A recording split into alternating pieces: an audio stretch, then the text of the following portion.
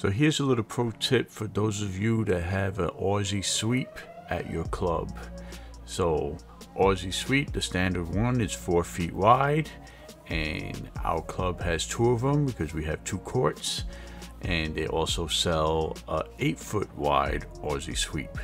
And I considered purchasing the 8-foot wide for the club, but I came up with this little idea. This way it saves money and I get to sweep more efficiently. So in between lessons, I need to sweep the court pretty quick and efficiently.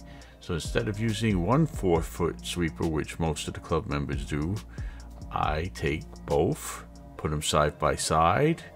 I position the strings so that when I pull, they apply pressure to each other and they become a 8-foot sweeper.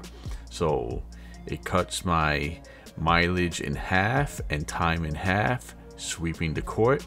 So this is a great little tip for you to take advantage of if you have these sweepers, and you can actually save some money without getting the big 8-foot sweeper. So thanks for watching, like and subscribe, and see you later.